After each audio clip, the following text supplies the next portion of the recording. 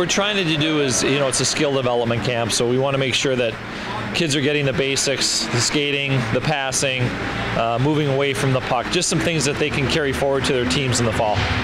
Kids are coming from everywhere. We had kids from Kansas City, from Virginia, obviously the state of Michigan. They're coming from all different levels, different teams, and the good thing is they're creating friendships while they're here and getting to play with, different kids throughout the course of the summer. You get to stay in the dorm, eat in the cafeteria, and get to experience life at Ferris State University. They get to be out there with our current players, our current coaching staff. They get the locker room tour.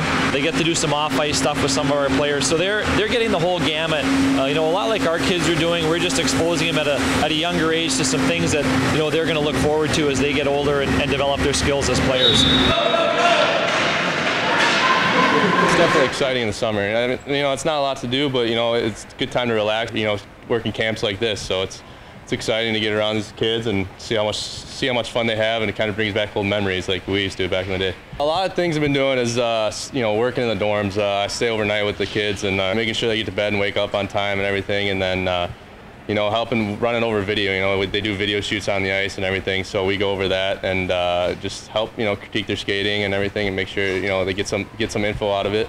They like to see how they skate and what things they can work on to obviously be better with their game.